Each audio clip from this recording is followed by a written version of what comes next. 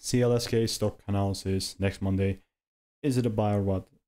Watch this 1-minute video till the end to find out. So CleanSpark sitting at 8.10.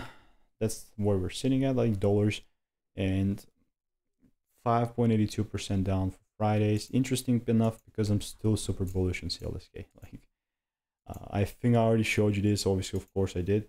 But look at this market, like here from a monthly chart. I mean, I don't know why it's not showing, but like it's really still biased towards the bullish side as such, because you have to understand before time, like since 2023 at the beginning, we've been in this bullish momentum. So all I'm doing is just doubling down on that.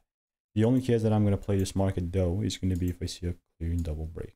That's all I'm pretty much waiting for. So for that, time needs to elapse, so more candles appear.